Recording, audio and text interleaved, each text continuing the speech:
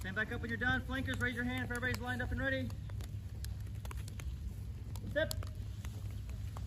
Today we're doing a search and recovery exercise. So what that means is we have an 11-person team.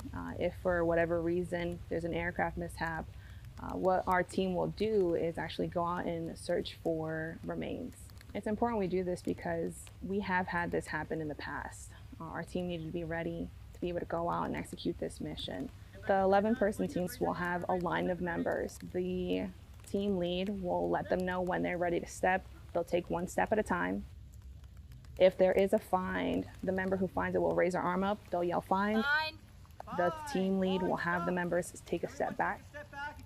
The one who has the find will keep their arm raised so then the flagger can come up, flag where the remain had been found. The person behind them come up and tag it as well. Then when we're ready to resume, the team lead will let the rest of the members know to come back up to the line where they started and continue with the process. We do home station readiness training every month. We do search and recovery training at least once a year. And we try to do it when we have elements, such as today when it's raining. But we do that because we need to make sure that we're ready to go at a moment's notice.